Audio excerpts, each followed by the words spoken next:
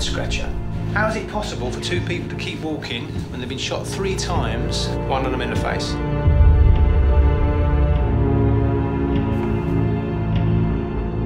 What makes you think he's the one? He was seeing a psychotherapist called Helen Fisher. Might be something in Fisher's nose.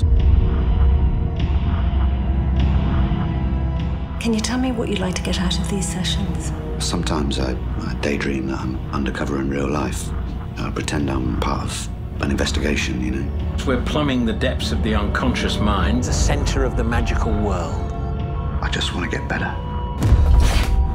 You tear off a strip of paper, twist it, and the inside becomes the outside.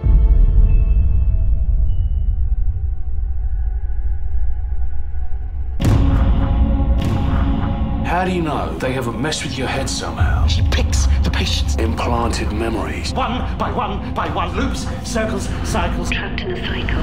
They can live inside the loop. They're gods creating a universe.